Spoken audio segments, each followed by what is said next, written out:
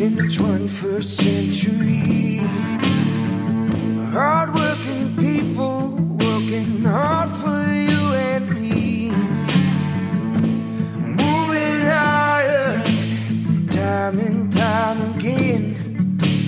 Through the years you'll find us here.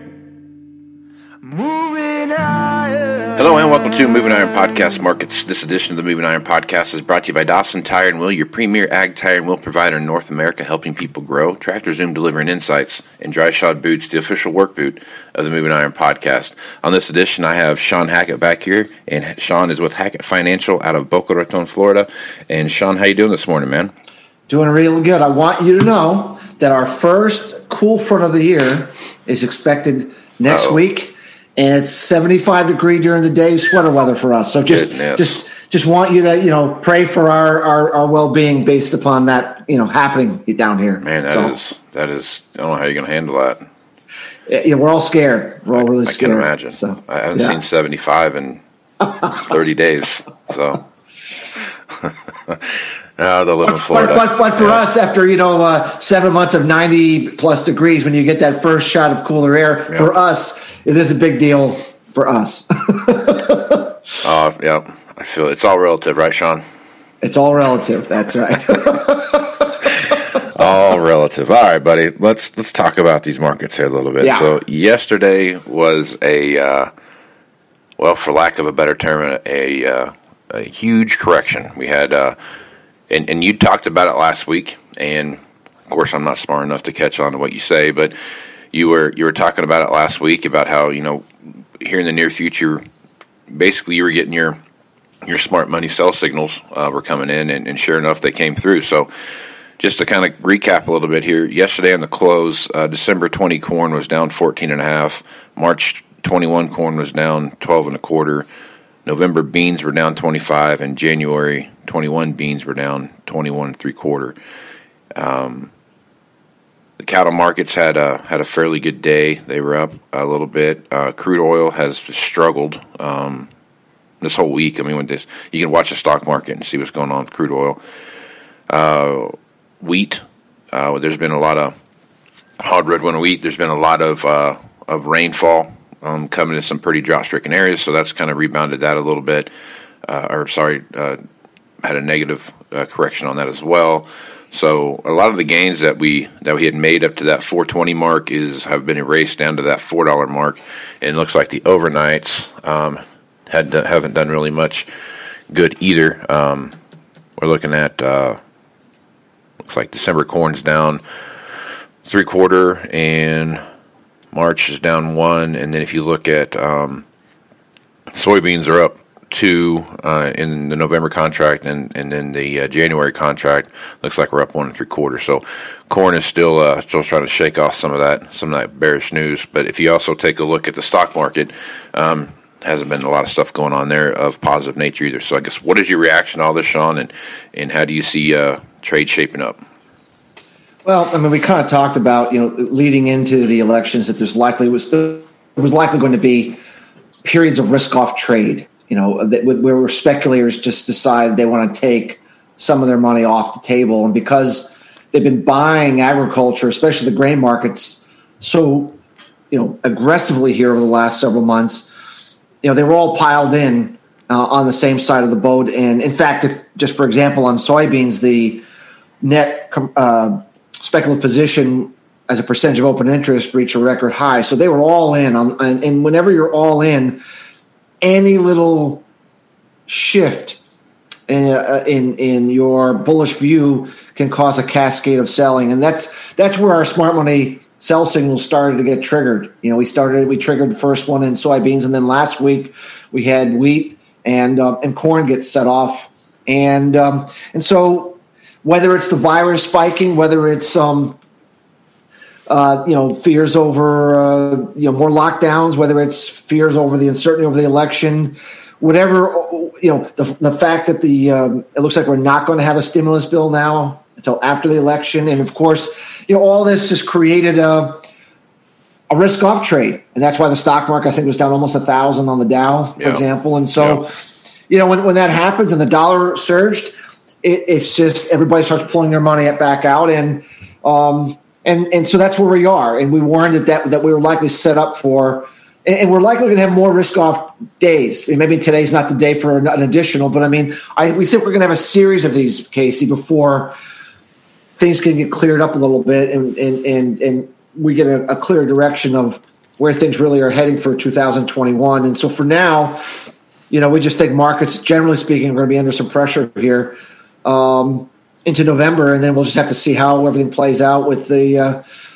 elections. Is it contested? How's it all go? And we just don't think this is a time where the speculative community is going to be pushing money in for a while. And so that means we probably made some tops that were, and remember, South American weather does not really enter what we call mission critical time frame until late December onward. So weather's going to be kind of off the table for right now. Winter wheat's going into dormancy. Some rains have come, but for whatever it means, once you go to dormancy, it's just kind of, now we're looking for some winter kill in January, February. Once again, weather's just going to be off the table here for the next 30 days. And that means the market is vulnerable to outside forces moving the markets around. Yep. So before before we started recording, we started talking about, what's going on with China. And obviously China's not going to keep coming to the table and just buying mountains and mountains and mountains of goods like they have been here of late, and especially as the dollar strengthens. And we've seen a lot of pressure on the dollar here the last really 60 days. We've seen it down in the low 90s all the way up to somewhere in the mid 90 range as far as dollar value goes. And as that dollar starts to creep up, obviously it affects our exports. So when you look at what's going on right now with exports, what are your reaction to what you see happening? Well, the problem we always have with how people analyze markets is, so for example, back in the spring when the virus hit and demand got hit, everyone said, the demand's going to stay permanently down for the rest of the year.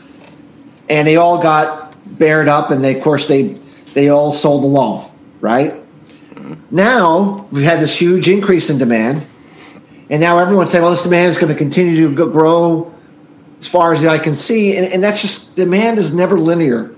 It has these surges, and we call it a sine wave. We had this chart in our report this week. We talked about this sine wave pattern of ag demand, that it's not linear. Now, it may be trending higher, but you're going to go through these surges and falls. So where we think we have the surge in demand from China, and we think that they're going to start to ebb.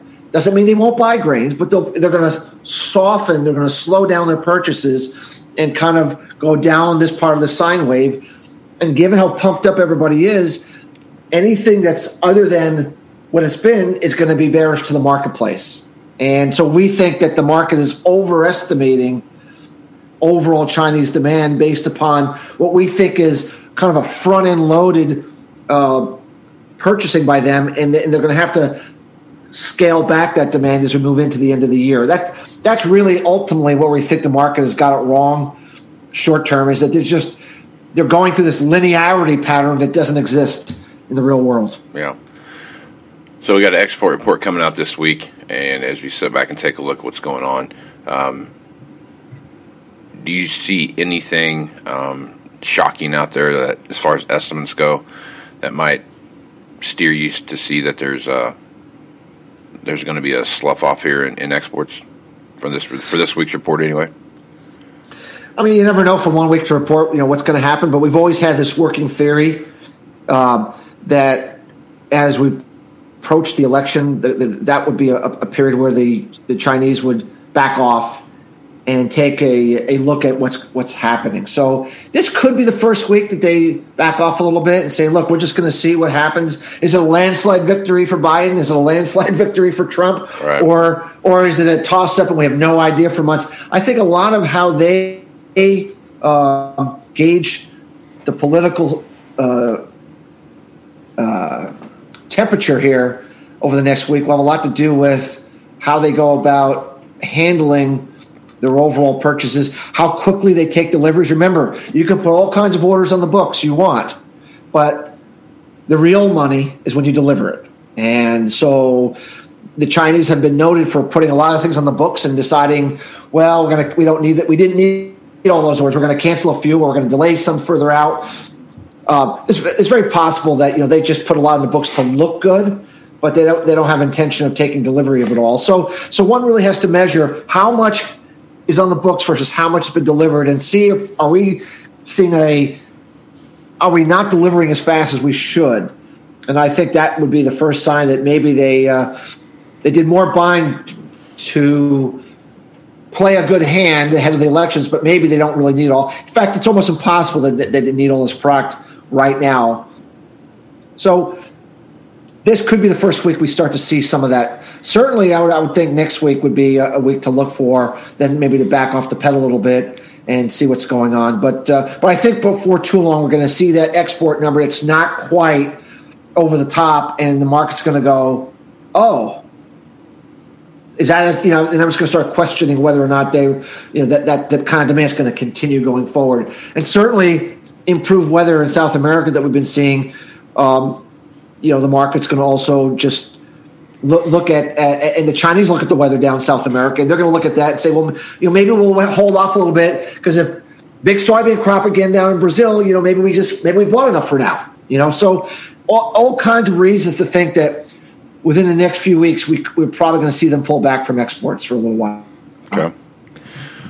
Right on. Okay, now I want to jump over and let's talk about what's going on in the livestock markets. Cattle and hog both. Hogs have obviously had a pretty good run here, with a lot of exports news going over to China, those kind of things. Cattle has kind of had a mixed trade the last couple of weeks. It feels like whatever they gain one day, they lose the next couple. So I guess you take a look at those two marketplaces. What are some standouts to you there, and what are you paying attention to? What I'm paying attention to is that the hog herd has grown 30% year over year in China, and pork supplies starting in the first quarter are going to be up 30% year over year. So what that means is they're going to need less pork next year than they needed this year. It doesn't mean they're not going to buy a lot of U.S. pork, but they're not going to buy as much U.S. pork next year as they did this year. And given this, how many animals we still are going to need to do something with here in the U.S., is there anyone that can replace a lot? Let's say exports drop in half, which, by the way, half of what they've been is still a phenomenal number, by the way. Right. But who's going to make up the difference? There's no one in the world that will make up that difference. So our view is that this is the fourth quarter is the final buying binge from the Chinese to make sure they have enough pork for their February, March holidays. And then after that, we just think it's going to be peak demand, export demand in the fourth quarter, and it's going to be very, very hard for the hog market to make headway beyond the 70-cent area that we've seen, if we're correct about that. And we got a smart money sell signal in hogs this past week. Everything is set up for a correction, and really we try to go through 70 multiple times, and we keep failing, and it looks like we're now rolling over to the downside here. So, we're just, we were wildly bullish, as in the 50-cent area over the summer, but now we're more concerned, and we do think that producers, should be locking in these cash prices. We think this is going to be a good place to sell for a while. All right, Shawn. So another thing I've been paying attention to as well, or obviously there's a direct correlation between, crude oil and what happens in the stock market. And, as you take a look at what's happened with crude oil right now, last night's close was $37.45 a barrel. That was down $2.12 from the day before. Opened up a little bit higher over in the overnights tonight, or last night, but man, that's down quite a bit from that mid 40 range that we've seen. There's kind of a lot of erosion there. But again, when the stock market's down 1,000 points, 700 points, 500 points a day, crude oil is going to take that hit. So when you're looking at crude oil right now, is there still some of that, just this lack of overall use of getting back to that primary 9 million barrels a day worth of gasoline use? We're still well under that by about 1 million barrels on average a day. What's your thoughts there, and what do you see happening in the oil market? I just think we had the shock of the virus. we got juiced up with really, really good drugs and got everybody feeling better again. And now the drugs are wearing off, and we're having a sobering look at what the true nature of our economy is going forward, and that the problems are going to be around for a while. And so the focus of the stock market and the crude oil market is that demand, could struggle here, especially with, people are now fearful of a winter surge in the virus. More lockdowns means less gasoline demand. Lack of a stimulus bill until after the elections, and possible gridlock after elections means no more stimulus. Well, people are worried without stimulus, the economy could suffer greater. When you look at all of that, the market is saying that it's concerned that there's too much uncertainty over future demand for crude, and that we may have to throttle down our price expectations. And the stock market's feeling the same way, because the stock market many believe that it's a measure of sentiment about the economy. So as the stock market goes, then people view it as either good or bad for the economy. And that's why crude oil is so highly correlated to the stock market. I mean, if you put the two on top of each other and run a correlation coefficient equation, it's an extraordinarily tight relationship between the two, because of how both are tend to be measuring the economy. And of course, the economy, if the economy is doing well, you're burning gasoline, you're burning diesel fuel. I mean, that's what you're heating up, you're doing things, and it's a direct measure of what the real economy is doing. And I just think with all this uncertainty, the crude oil market is rolling over here. It doesn't look good. And if we're talking about things like corn and ethanol, if the crude oil market is rolling over to the low 30s, for example, that's just not good news for demand for ethanol. And I would worry that corn ethanol demand is going to suffer, and that we could see the strong cash basis, Casey, that we've been having in the country. We could see us starting to widen out, especially if the Chinese pull back from exports. We're going to get a widening of the basis on top of the futures going down. So this is just a time that I think one has to be very careful that if you have short-term supplies of corn or soybeans or wheat that you need to sell, make sure you get it done. Make sure you get that cash in the bank, because, this could be a couple of months where you're not going to have great prices for a while. I mean, not as bad as they were in August, but I mean, it's just going to be a time where the market's going to recalibrate downward for a while. We got a really good rally, but nothing goes straight up. There's always yin and yang, zigs and zags along the way, and we're just worried that we're going to have a pretty good, zig down here, and we wouldn't want our producers we don't want them to, sell the low, right. like many did in August. Right. We want them to sell the high, not the low. Yeah. So no, I hear that. So let's talk about ethanol now. So you can't have that conversation in the U.S. about crude oil unless you're talking about throwing ethanol into the mix there as well. And ethanol's had struggles here of late. Obviously, since COVID-19, there's not been the rebound that we've seen. Now you throw some higher priced corn into the mix, and all of a sudden ethanol's not nearly as attractive as it used to be. What are your thoughts about the ethanol market? Where do you see it short term? I think there's some long term problems that we have to get our arms around, but short term, what's your thoughts? I think we're going to see disappointing ethanol numbers. Look, it's kind of a delayed reaction because a lot of corn was bought cheap, and you're still chopping through some of that cheap corn. And so, but once you get through the cheap corn, which we think we're going to be chopped through most of the cheap corn, let's say over the next few weeks, I'd be worried from, let's say, late November onward that we're going to see a throttling back. I mean, if you look at a chart of ethanol production, it had this surge, and it's been sort of just chopping slightly downward, and we think it could start to really nosedive as we move into the end of the year. It wouldn't surprise us if 300 to 500 million bushels of lost demand may creep into the market in the first quarter because it's not profitable, and the ethanol plants just maybe not shut down completely, but throttle back down because they're just they're in the business trying to make money. So we don't think the market is correctly ascertaining that aspect. We think they got too comfortable, that Chinese demand was going to override everything. In reality, ethanol demand is a very key component to how our corn market's priced, and we think the best for now has been seen, and we're going to be looking at some struggling numbers here. We don't think that's permanent, but we do think it could be a headwind for corn here over the next 3 months. Yeah. So,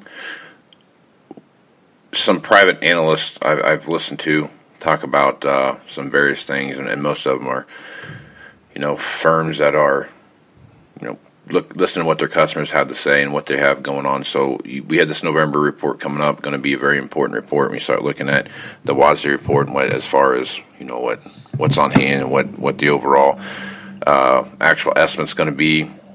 I think right now they're sitting about 178 and some change, and I've heard estimates anywhere from 172 to 174. So I guess as you take a look at what that average national yield on corn is, what is your thoughts on that? I mean, we've talked about it quite a bit on here, it being in that sub 176 to 174 range. What's your thoughts? And now as we kind of head towards that, harvest is getting really, really close to being done in a lot of places, and you're really going to start to be able to paint that picture. What are your thoughts on overall yields, and how do you think that November report is going to come out? Well, what they should do and what they actually do are two different things. True, very true. They should lower the yield lower, and there's no question in our mind the yields are much lower. But will they do that, or will they take a more moderate approach? Oftentimes, the USDA takes a painstakingly long time to get to the truth by making adjustments to quarterly grains and massaging acres at a later date. And, I will believe if they do their job correctly that we should see corn yields drop at least to 174, if not lower. But I'm not believing they're going to do that. My belief is they'll come down a little, but they won't come down that much. So, I'm thinking maybe they'll move yields down 1 or 2 bushel to the acre. But I do not believe, maybe they should move lower more than that, but I don't believe they will. I think that'll be a disappointment to many who are expecting them to make a bigger adjustment here in November. I think they'll kick the can down to make more important adjustments in the first quarter. That's my guess. So my belief is that they won't deliver on the current expectations. Yeah. I think they'll disappoint. What is the why is that? Is it just the marketing year that they're looking at? Because it seems like January is always all right, we can forget to carry the one all the way through the year, but now we're not going to in January, or vice versa. We didn't realize there was less than we thought. So, oh my God, what do we do now? Make this big correction in January. What's the mindset behind that? Well, the methodology of the USDA is always to be conservative, methodical, and a lot of the work they do is kind of. They like to make more bold adjustments when they have what they would consider to be tangible evidence. Hard data, yeah. Hard data. And the reality is, remember, the corn yields, for example, is not volumetric. It's test weight. Test weight is how the yields actually ultimately determined, is by test weight. So that's why oftentimes, you could say my yield monitor said whatever it is, but after you shrink it down and you get it down to what the actual test weight is, it didn't turn out that way. So right. They don't really get a good measure of test weight until the entire crop is in the bin and they go out and do more of that hardcore agronomic work, which really doesn't yield them the kind of test weight data that can give them the confidence on what yields really are until the first quarter. And so I think that because of that, they're unwilling to make aggressive adjustments simply on volumetric analysis.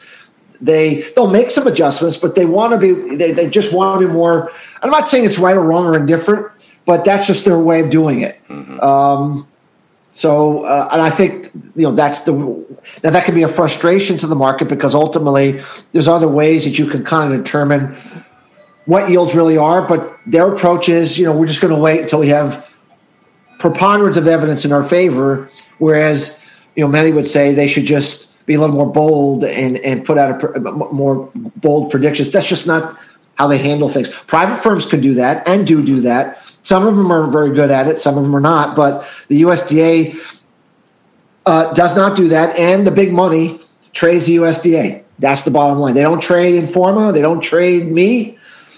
They trade USDA. Right. And whether we like it or not, yep. The algorithms say what they say. We're going to trade that. And that's the reality of the market. And we can argue all we want that that's rigged and it shouldn't be so, but it is. And if you're going to market your crop every year and you're going to predict markets every year, you have to be mindful of that and you have to be respectful of that because my job is not to determine how the market should operate. My job is to determine how the market does operate, and within those rules, be a good price forecaster for my customers, right, and for your customers.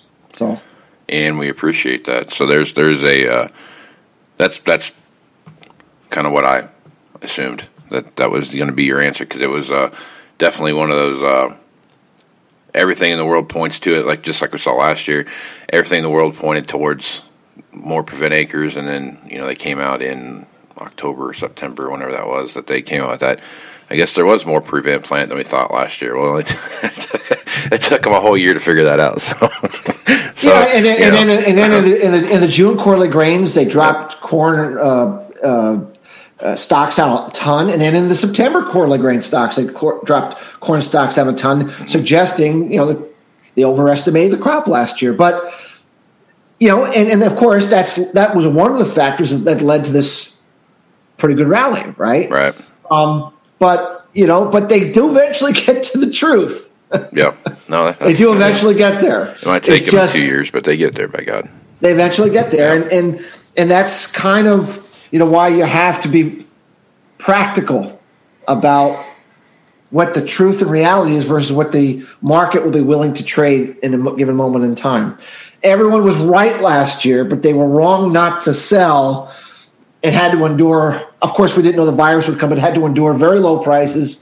So you just have to, remove one's ego and say, even though I know I'm right, the market's probably not going to agree with that for a while, and I need to take action today because prices are what they are. And at some point down the road, there'll be another opportunity to sell me being right, which is what we just saw in the last couple of months. Yep.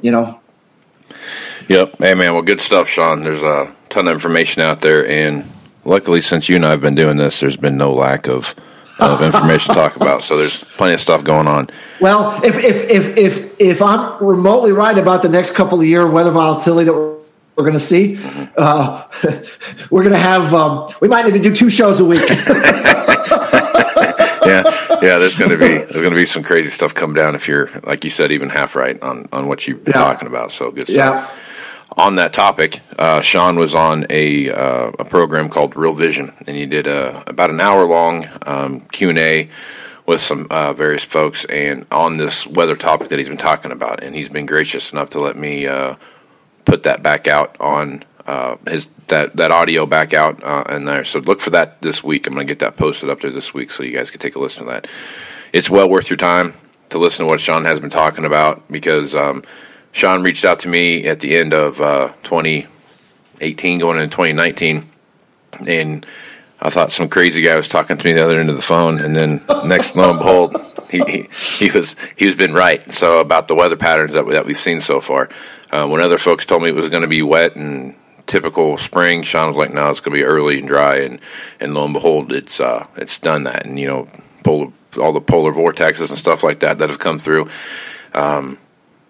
Even when it was 100 degrees here and then 2 days later it was snowing, he was like, you're probably going to see some crazy weather patterns come up that are going to be very, very warm to very, very cold weather in a matter of just a few days. And boy, was he right. So take a listen to this podcast when I get it posted out there.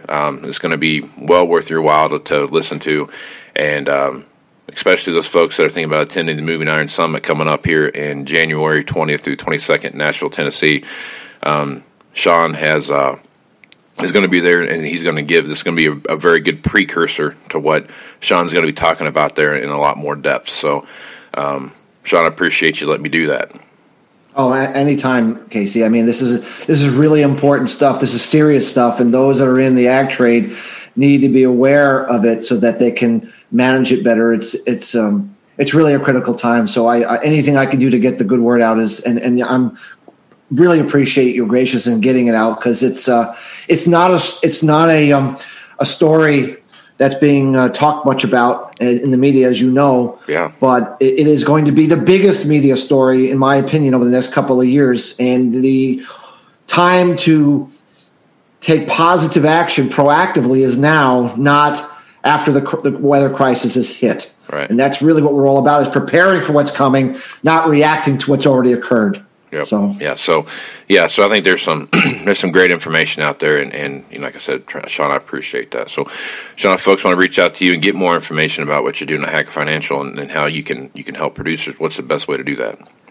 Our website, Casey, Hackett, Hackett, advisors.com. There's all kinds of stuff on there for people to look at to see if we might be able to help them. Outstanding. Well, good stuff, Shawn. I'm Casey Seymour with Moving Iron Podcast. Make sure you check me out on Facebook, Twitter, and Instagram. That's where you're going to find the latest editions as they come out. Also, any blogs that I post will be there as well. Check out movingironllc.com for a myriad of things. You've got my blogs that are posted up there. You also have editions of the podcast are there as well, and also information about what Shawn's going to be doing at the Moving Iron Summit in January 20th through 22nd in Nashville, Tennessee. If you're a dealer and you want to be a part of that, hit me up. On there, there's a place where you can get information about what's going on, or if you just want some just general information, hit me up at Moving Iron Podcast at movingironpodcast.com, and I'll be sure to get back to you with all the latest information about what's going on. Check out the Global Ag Network and the great podcasters out there. The Dryland Farmer Podcast is my favorite one out there. Two Brent and Landon guys are funny. They'll make you laugh, and with their off-the-wall antics. So check them out on there when you're in your pickup or out in the combine or whatever you might be doing. So with that, I am Casey Seymour with Shawn Hackett. Let's go move some iron, folks. Out. Moving iron in the 21st century. Hard-working people working hard for you and me. Moving iron, time and time again. Through the years you'll find us here.